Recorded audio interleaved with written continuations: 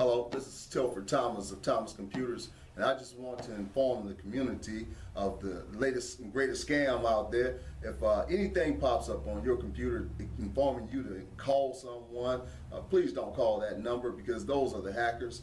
They have charges and fees up to $275 or more, and so you don't want to get caught up in that. The best advice I can give you is to turn your computer off and come see me at Thomas Computers. Yo, what up? This is DJ Chip, and you are watching New Way to Live Network. Bang. In order for us to really understand the question of the role of guns and violence to gangs, we have to be realistic and accept the history of this country and the history of gangs in this country. America has a love affair with guns. And historically, the powerful has used guns to maintain and expand their influence and control. So the connection is a psychological connection between, now, when the powerless get a gun, they're just as powerful as the powerful with a gun. That was a joke that was once said that people get worried when the rabbit get the gun. And the point of it is that when you got the gun, and I don't, you feel very powerful. But when I get the gun, and we're both equally powerful, then that changes the psychological dynamics.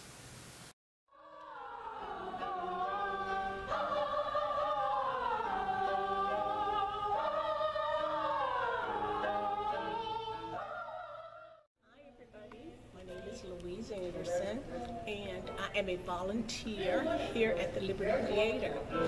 We have many programs for children. I'm going to highlight just one for you this afternoon, and that's the Performance Choir. This is a group of children who come together every Monday night for 1 hour to sing. We have an instructor, a well-trained music director who comes, teaches the children the songs. They all get lead parts, and I love watching them grow in confidence and in being so brave to go before a group, and they just learn so many things. Right now we have about 15 students. Our goal by Christmas is to have 50 students. The cost is nominal. We pay $15 a month, and that money goes to pay the instructor. So I hope you'll come out on Mondays and bring your children just for a trial to see if they like it. And I guarantee you they will, and I guarantee you that this will serve them so well in the future. Hope to see you here. Take care.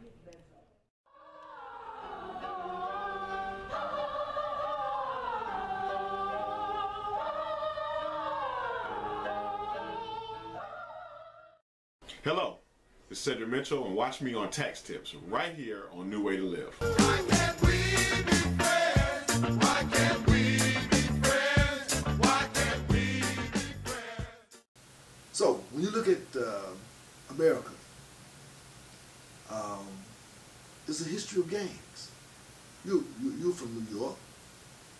You know about the gangs of New York, the early New Yorkers, and when they came here, how the different ethnic groups had gangs, all of them.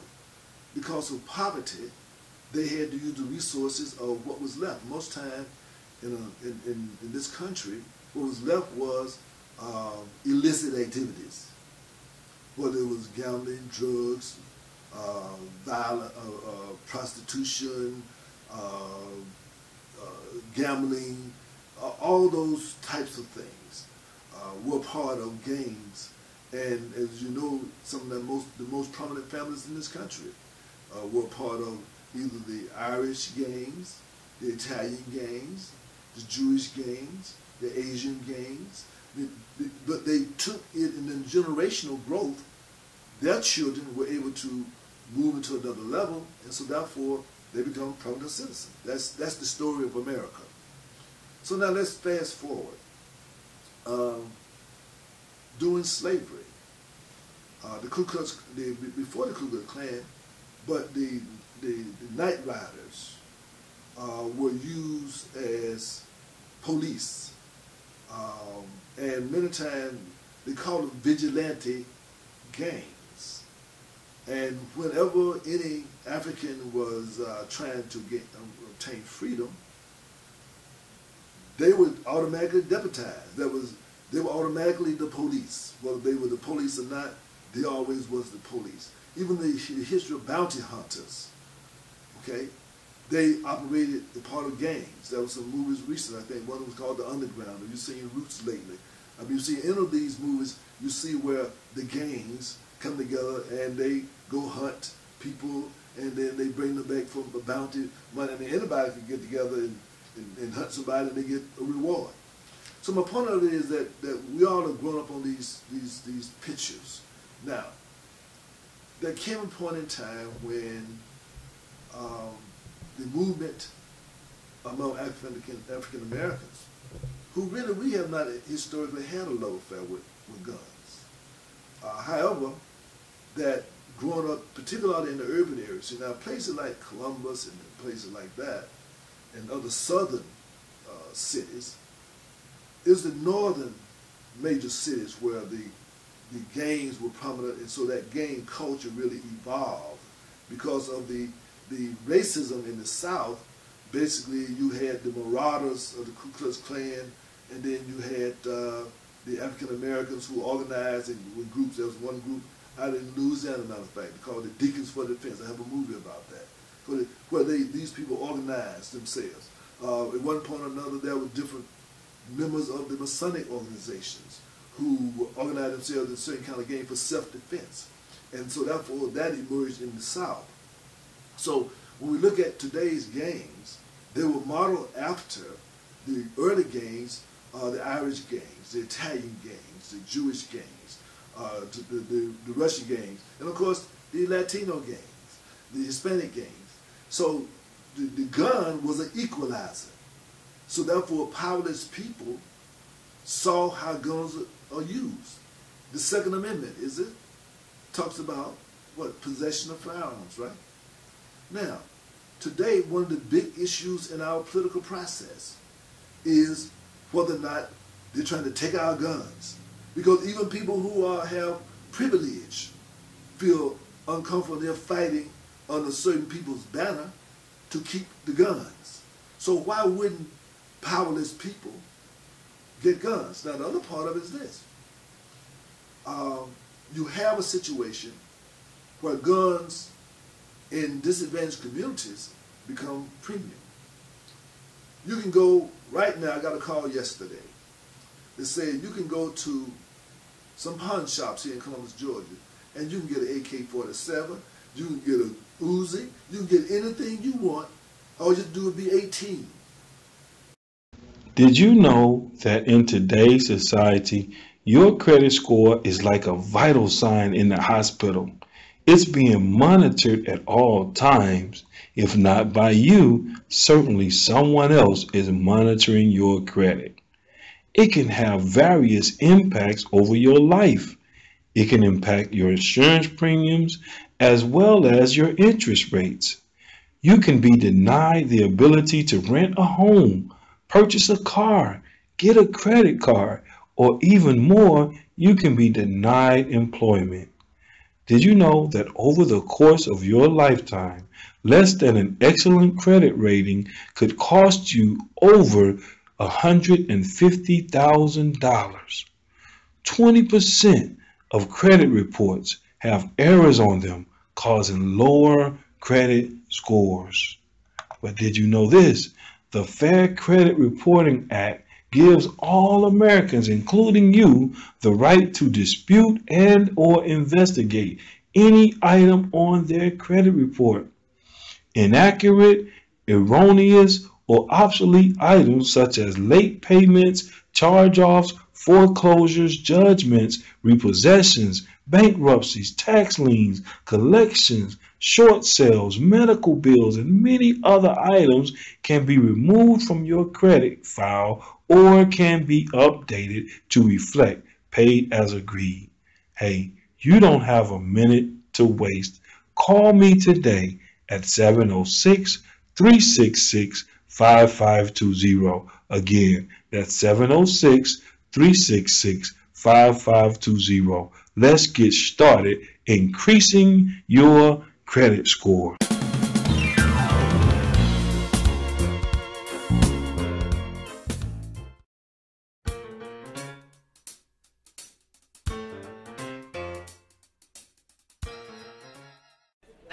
My name is Jamaya Bush, and I'm 11 years old.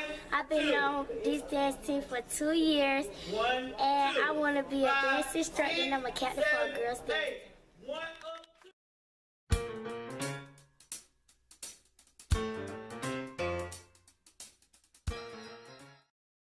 Hello, my name is Sylvester Jenkins, pastor of Passover Ministries, and you're watching New Way to Live. Join us on this broadcast as we talk about life skills. God bless you. Why can't we be friends? Why can't we be friends? Why can't we be friends? To get a gun.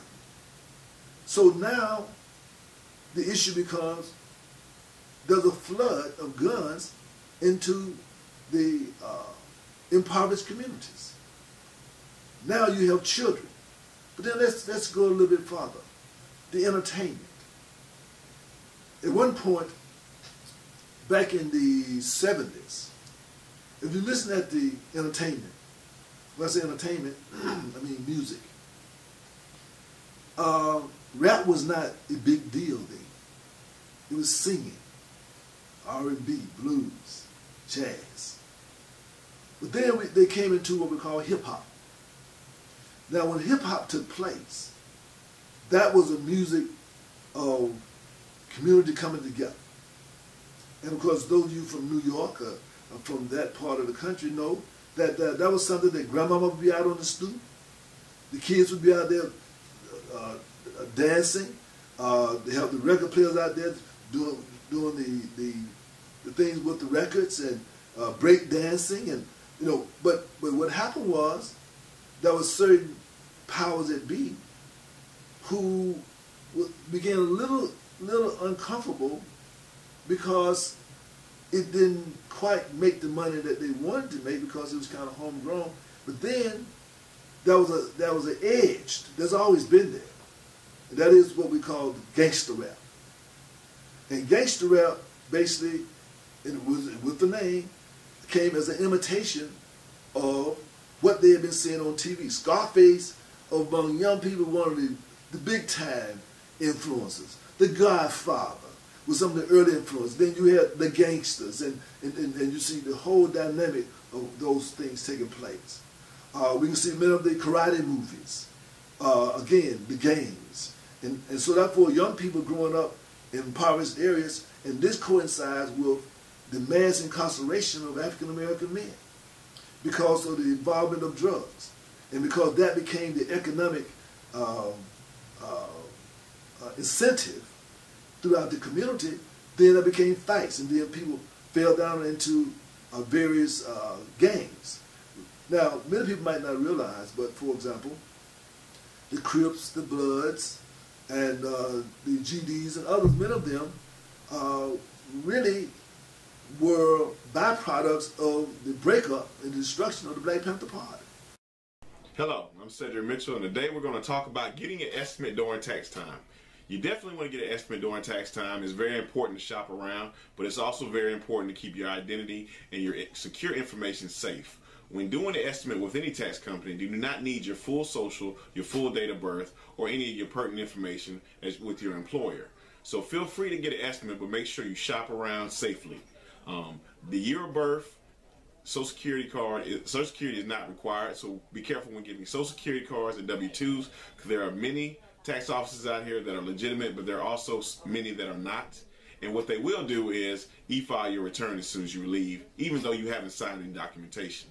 A lot of people don't know that the IRS will only take a Social Security number for you or a dependent once. So be careful when you shop around and be safe. Hello, my name is Tilford Thomas of Thomas Computers, and you're watching New Way to Live Networks.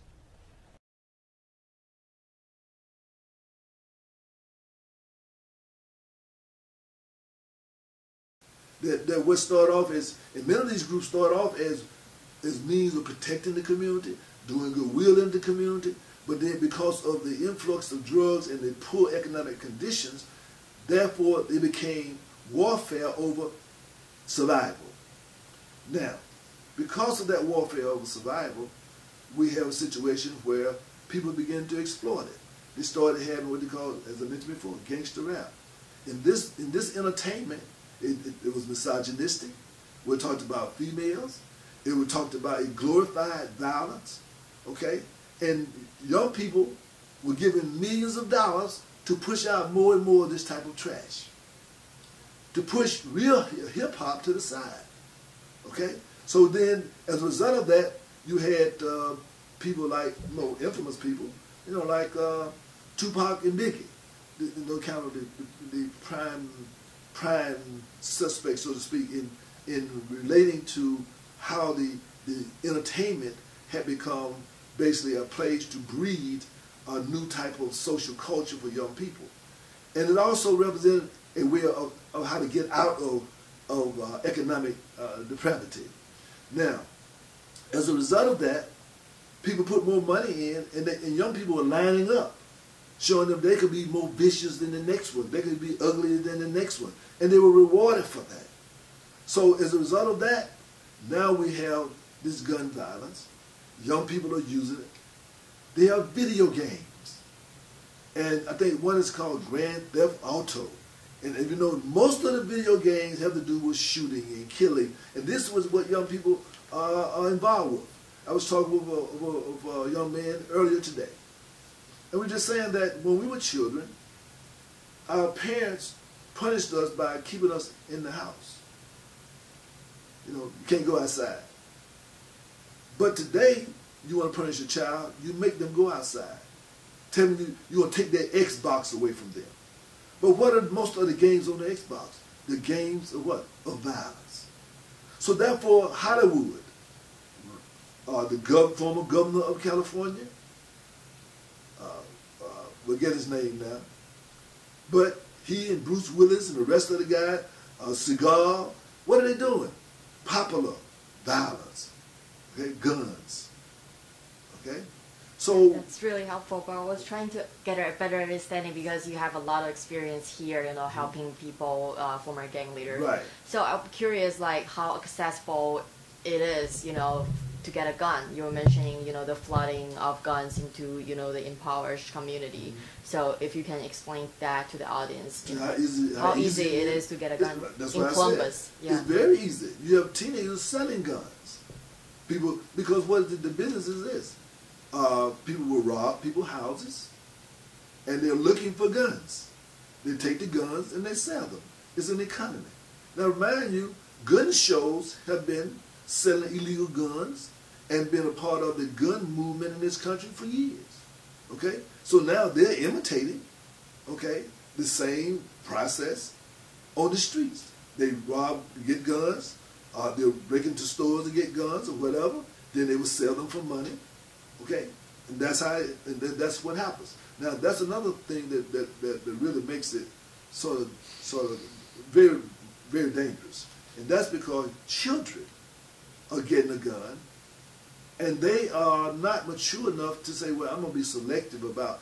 They want to shoot a gun because remember the video games that they play, they are teaching them how to do what? How to shoot guns. So they want to shoot guns. That's what they do, and so. Human life, in addition to the conditions under which they live, in addition to their ready availability of weapons and guns, then therefore you put them in children's hands. It's like putting an automobile in a child's hand. It becomes a weapon. So therefore, as opposed to something that was used for a family's defense, now it's being used for offense. I can rob you. I can scare you because you offended me. You said something to my girlfriend, or you said something to me. Or, matter of fact, because I also might be on drugs, okay, I might be offended by just you looking at me. And if you don't look at me right, I'm going to shoot you. Because it's not a big deal because I go into the YDC. I've been in there. So therefore, I don't mean myself personally, I mean the young people, that's what they say. I've been in the YDC. I go in there again. Okay? Prison has been glorified. That's how you earn your reputation on the streets. Because, again, in my day, okay, we dressed up. And that was the standard way you went to school. These days, you dress down. So therefore, the whole point is that the more like a gangster or like a thug you look and act, you're rewarded for that. Because they've seen in the entertainment that this is what people get movie roles for. This is what people get nice houses, nice cars, nice adornments around their necks, go to the best parties, the prettier girls, want to be with the guys that have all the jewels and go and throw the best parties. So now you have a subculture of depravity that has evolved around drugs, extravagance, violence, and guns. Hi, my name is Felicia L. Hamilton, and you're watching New Way to Live TV. Why can't we be friends? Why can't we be friends? Why can't we be friends?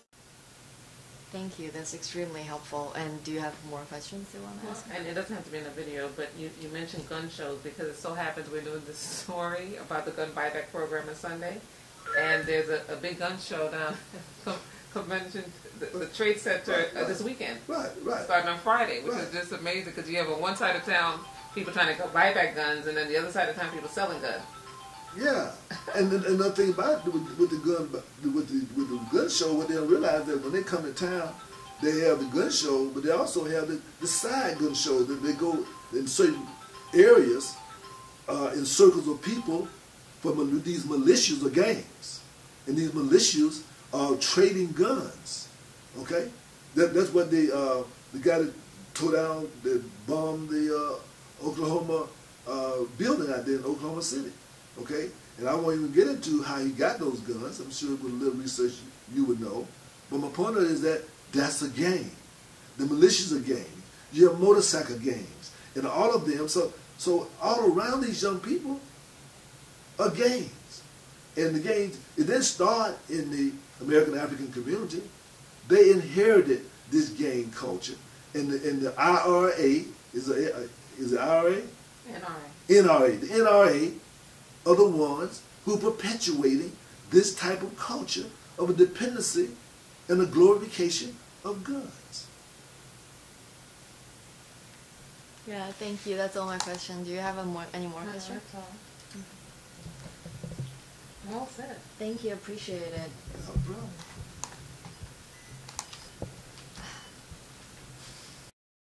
We are A-Girls Dance Team from Columbus, Georgia, and you are watching New Way to Live Network.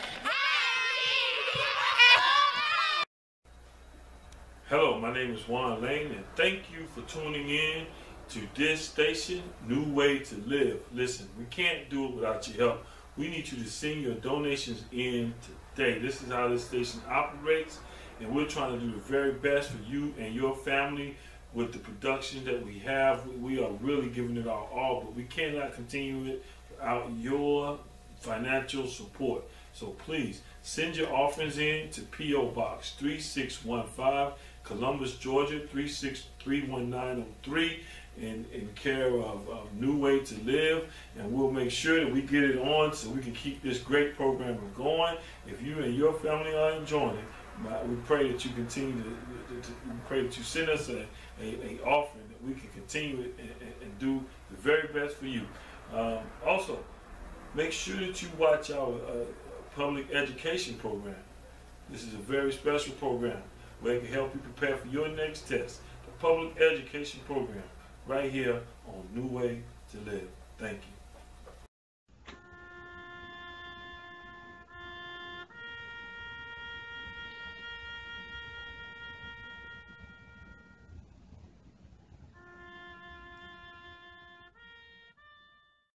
Did you know that the majority of people have no will, trust, or power of attorney?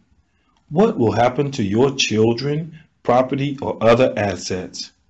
If you can't make decisions for yourself, who will know your wishes? Will the appropriate people know where to find all of your personal and financial documentations and information? Well, we have a program developed by attorneys to complete at your own pace from the comfort of your home. You can update this program as needed with no add-ons or surprise fees. You can secure all of your important information in this virtual password-protected safety deposit box with easy-to-use services and client support system available. Please call me today at 706-366-5520. Again, call me today at 706-366-5520. I hope to hear from you soon.